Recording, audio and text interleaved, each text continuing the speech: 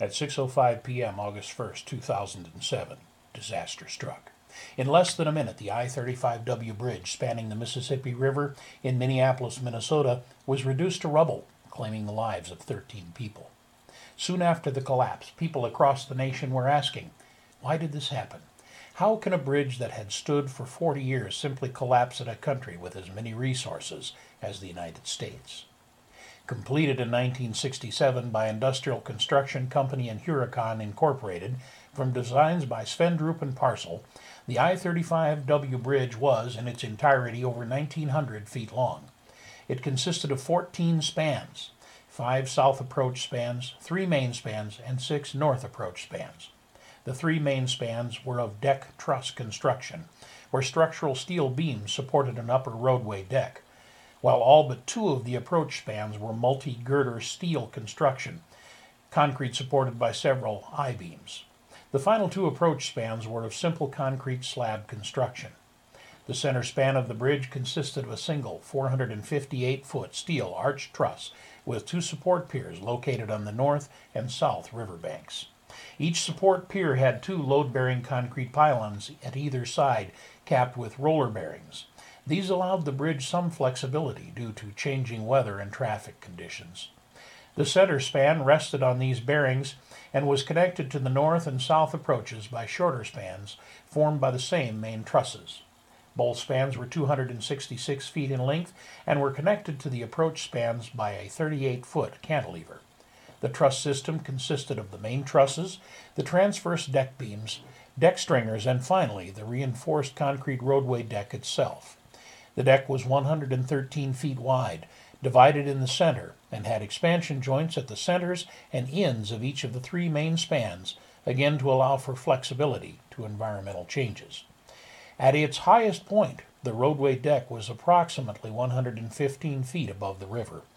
One final note on the design of the I-35W bridge is that it was designed in an era when redundancy was still not widespread. This meant that if any one system failed, it could bring down the entire bridge.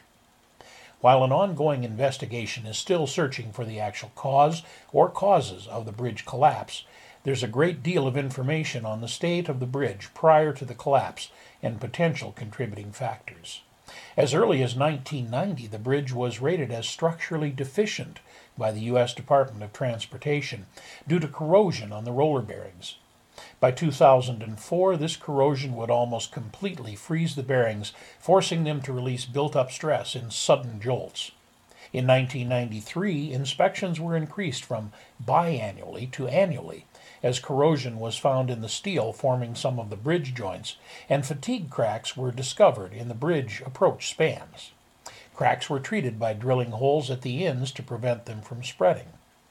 An independent study in 2001 by University of Minnesota engineers again deemed the bridge structurally deficient, but not in need of immediate replacement.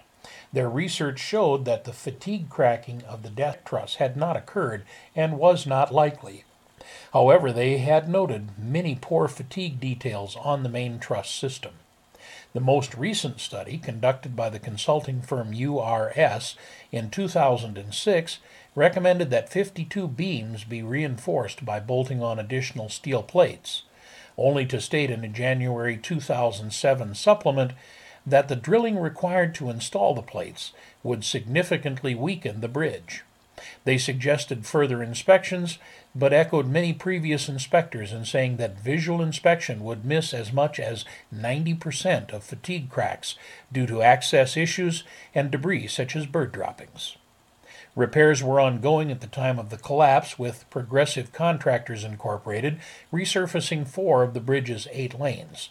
The concrete resurfacing was not considered structural in nature, as ordinarily only 2 inches of the 9-inch concrete slab are replaced.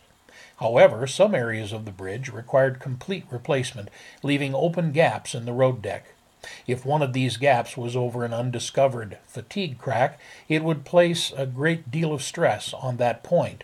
The added weight from construction materials and equipment focused on the area could lead to deck failure and, potentially, a catastrophic collapse.